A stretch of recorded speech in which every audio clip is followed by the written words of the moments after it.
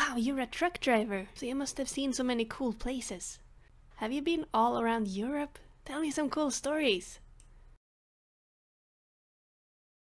Well, normally I drive to the same places every day. I rarely drive to new places and I haven't been close to leaving the country in a truck. Oh, cool. But that doesn't mean I don't have stories to tell. Let's call it trucker stories. Yay!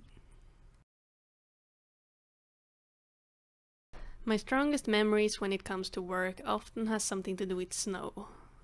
I think all truck drivers have a good story to tell when it comes to working in the snow. The one I'm gonna tell today takes place a couple of years ago.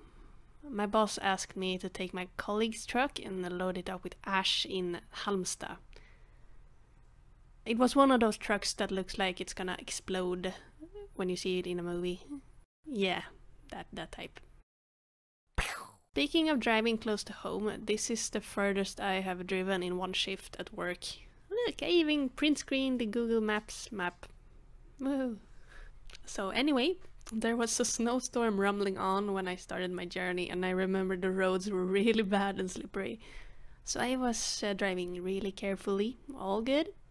I arrived in Halmstad, I loaded up the truck, which took like 4 hours for some reason, and I started to head homewards. It got dark and I felt sleepy, but I drove as far as I could before the work time ran out. So there, on a tiny road surrounded by nothing but trees, I found a spot wide enough for my truck. At this point I was exhausted from all the driving and focusing on keeping my truck on the slippery road. It had started to snow again and it was really cold outside. I had one of my dogs with me, Alfie, and I took him outside really fast before we shared a quick meal and got ready for bed. There was a thing with this truck though. It had a lousy battery, and in this cold I was afraid it wouldn't start in the morning if I used the heater during the night. So my plan was to simply snuggle up with blankets, and if I woke up I would just start the truck to get some heat back. When I woke up at like 5 in the morning, it was indeed freezing. I started up the truck and put on my clothes and heated up some breakfast in the microwave. But wait! When I went to bed I had at least 200 liters of diesel in the tank. Now it's empty. Someone had drained the diesel tank while I was sleeping. Nice. I turned the engine off again and called my boss. He had a GPS on his truck, so he knew exactly where I was. Good thing, cause I had no idea. Me and Alfie snuggled up with blankets in the bed while we waited for the tow truck to arrive. He poured in some diesel in the tank and directed me to the nearest truck stop. I don't think I've ever been so happy to find a gas station before. So I filled up the tank and headed homewards. The guy who normally drives this truck took over when I reached Stockholm, so I didn't need to unload it.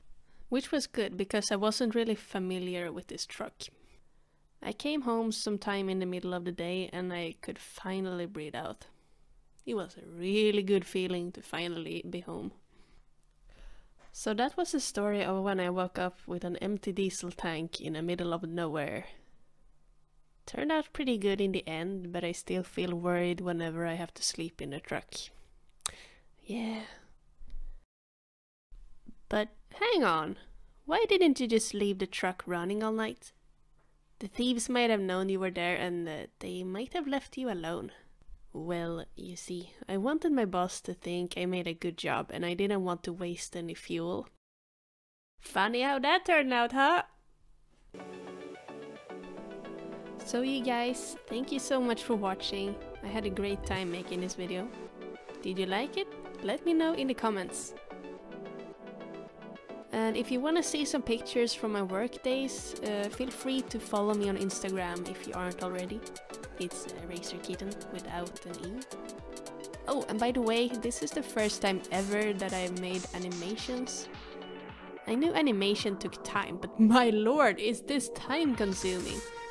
So I hope you enjoyed this video, and I'll see you next time. Stay safe out there. Okay, bye.